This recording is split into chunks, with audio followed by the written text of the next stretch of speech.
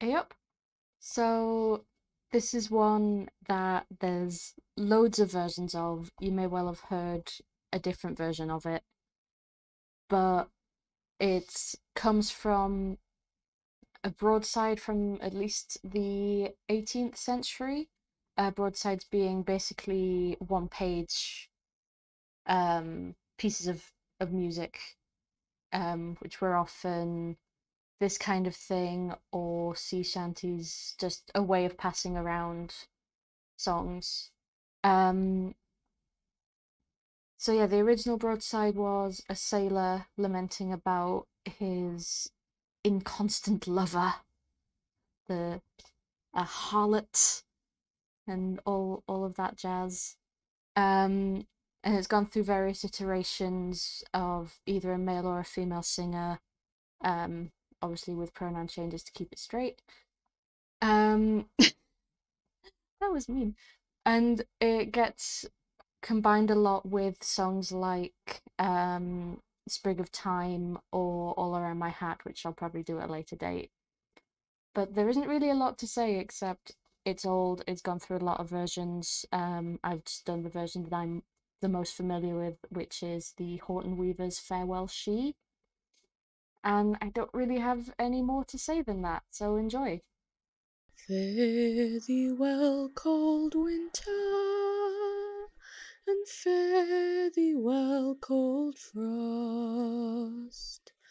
Nothing have I gained, but my own true love I've lost. I'll drink and I'll be merry, but fortune I do see, and I will rest when I'm weary. Let her go, farewell she. Last night I saw my true love lay down in yonder grove. She gave to me a smile, and a blush came from my love. She said I should have spoken to her as I walked by, but before I'll humble to my love, I'll lay me down and die. Take £1/2 of reason, 1/4 pound of sense, one small sprig of thyme, and a little of romance. Put them all together,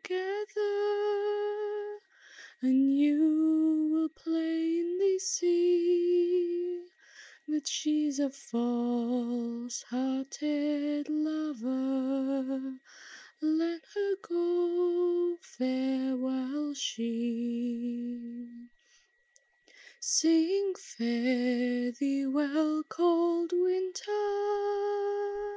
and fare thee well, cold frost.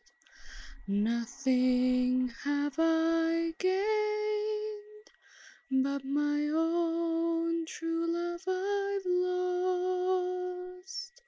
I'll drink and I'll be merry, but fortune I do see, and I will rest when I'm weary.